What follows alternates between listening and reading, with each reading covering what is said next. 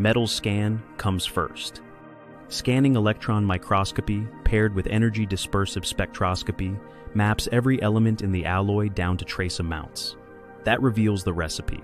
Titanium with unusual scandium ratios would stand out immediately. So would ultra-pure aluminum with non-standard copper inclusions. Compare the results to known aerospace grades and terrestrial mining outputs.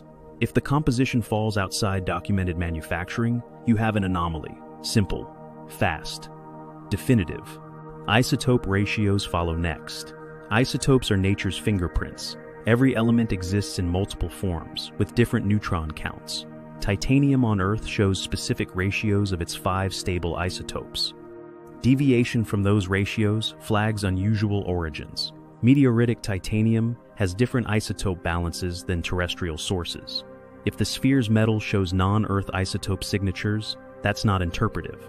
That's measurable fact. Labs run these tests routinely. Cost runs a few $1,000s. Results come back in weeks. Microstructure analysis closes the loop.